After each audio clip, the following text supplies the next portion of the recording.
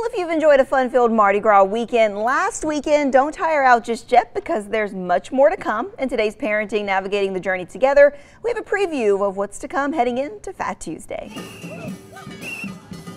Starting in Lafayette Parish, buckle up because the fun is just getting started. On Saturday, the Children's Parade will roll through downtown Lafayette at 12:30. And just a few miles away in Youngsville, they'll have their annual parade. That one starts at 11. Monday at 6, folks will be lining up for the parade honoring Queen Evangeline. And then on Tuesday, King Gabriel will kick off at 10 a.m. To end the Mardi Gras celebration, the Lafayette Festival Parade at 1 and the Independent Parade at 2:30.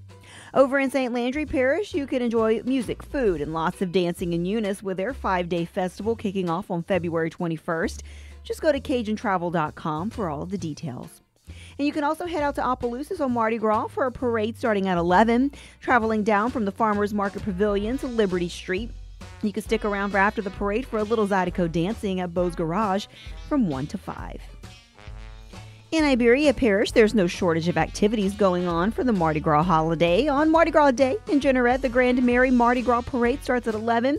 And over in Lauraville, you can enjoy a family affair Mardi Gras starting at 2.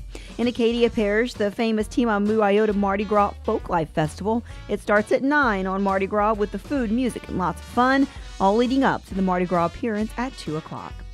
And over in Vermilion Parish, the Crew Chickalapai Mardi Gras Parade rolling through downtown Kaplan at 2 o'clock. And finally, Evangeline Parish, the Mamu Mardi Gras. If you haven't been, it's definitely an experience to remember. Fun gets going early, really early, but if you're heading downtown, that celebration starts at 9 a.m.